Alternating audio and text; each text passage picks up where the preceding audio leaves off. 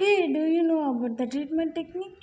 Yeah, I know the treatment is graded according to the range of the motion, amount of the motions, and the joint flexibility also. Okay, good. Do you know about its types? Yeah, I know. Tell There are me. two techniques. First one is traction technique and second one is accelerator technique. Do you know about this traction techniques? Yeah, I know. It is low and small amplitude perpendicular movement to the concave joint surface. Tell me about its uses. It is used to relax the pain and it is also increases the periarticular extensibility. Okay, good. Do you know about the accelerator technique? Yeah, I know it is very slow and the small amplitude, and it involves very large amplitude at the final stage also.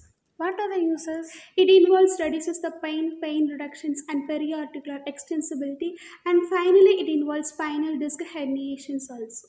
How long it works? This traction is given for only 10 seconds, which for the rest period for per 1 minute. And it involves wax therapy, IFT, ultrasounds, and then hot water fermentations, etc. Okay, good. Thank you.